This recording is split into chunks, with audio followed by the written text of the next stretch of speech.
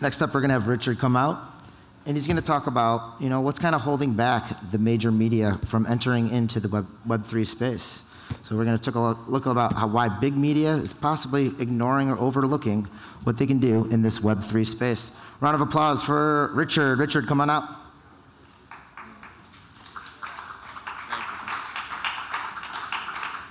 Thank you, thank you. We're going to switch gears a little bit here, guys. Thank you. Let's see if I can get my laptop up here. I give this talk to a bunch of different audiences, and each time I try and vary it a little bit to try and tailor it to the audience we're speaking with.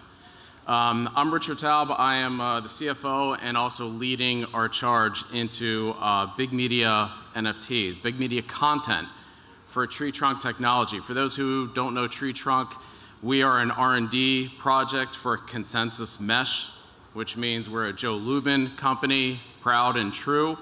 We're founded about 8 months ago after years of R&D by our CEO, John Wolpert, who some of you may be familiar with. John and our head developer, Andreas Freund. My background is I've done royalty and content license audits for big media companies for years, which sounds really boring, right? It's actually fascinating. It's fascinating because you see how money gets lost, how money gets stolen, how money is simply not paid, how money is erroneously calculated. So you see a lot of things, and you learn a lot. And we've really dedicated ourselves to using blockchain technology to fix that. It's a $50 billion problem a year in the US, Canada, and Western Europe. Content owners, including artists, not getting paid what they should.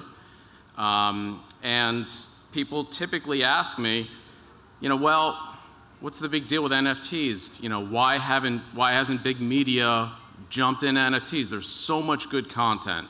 We know there's great content. You can think of your favorite movie, your favorite sports team, your favorite sports athlete, your favorite singer. Why are they not doing this?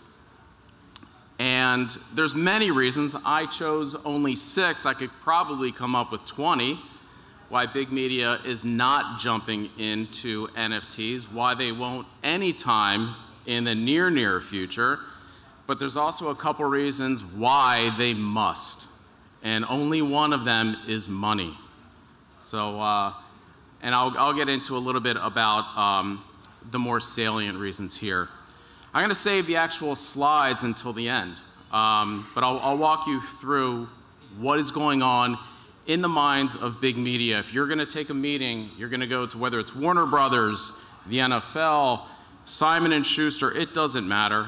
The same reasons are always present. And I'll give you, I separate everything into 3 groups, really. There's risk for big media, there's reward for big media, and then there's what I call strategic congruence. And that's a major philosophical problem that I'll get into in about 3 minutes. So first, risk. You talk with a big media company, sports team, whoever it is, you can probably think of what the most obvious areas of risk are for them. The first one is all kinds of IP management, content licensing. Our GC, our lawyer in the back there, Ira Rothkin, is probably one of the smartest minds in the world on this. Content licensing and all forms of insulation that a big company needs to insulate and protect itself against all kinds of copyright problems. They might need to create subsidiaries, LLCs, for every NFT, for every piece of content. There are new and advanced licensing agreements, indemnification requirements that they may need, anti-piracy. Here's something that big media has never had to worry about. Warner Brothers has never had to worry about KYC or AML. And now we're telling them, trust us. NFTs are great. You have no risk. It's great. Don't worry about KYC, AML. Of course they're going to be frozen, and they're going to say, what the hell is this? What do we have to do? We got to get smart. So that's the first reason that that big media shies away and should ignore NFTs for now. They're not comfortable with that. Second reason, it's an unknown future. You know, they don't know how much to invest right now in their resources. You might say, guys, you have a Scarface NFT, you're Universal Studios. It's one of the most iconic moments in film. All right, so what are they going to invest? How do they know what to do? How do they know how many people, how much CapEx? What are they going to do to acquire any rights they may not have? Imagine if you're the finance guy trying to figure that out, trying to tell your bosses, I need $100,000. Even at that level, it's not easy. There's intermediary risk. I referred to that before. Intermediary risk is when you have a third party. In Web 2, intermediaries are people like Amazon, Comcast, DirecTV, Hulu. All the sports leagues have intermediary risk with their streamers. You have, as I said, payment cheating, payment fraud, innocent underpayments, erroneous payments. You have the cost of developing, maintaining agreements.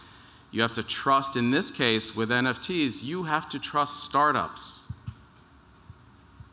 How many people in Universal Studios want to bank their career, their political capital, on trusting a startup with their crown jewels? It's extremely difficult. Other fear of the unknown is crypto. Crypto, wallets, we're talking another language. Big media is not ready to hear that. Typically, there's a couple people who really get it, who own NFTs in every studio. Those people are few and far between. They're still evangelizing. It's going to take a while.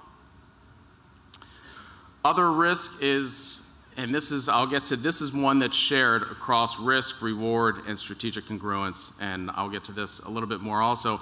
Distribution, how do they distribute NFTs? This is something that's never talked about at this conference, anywhere else.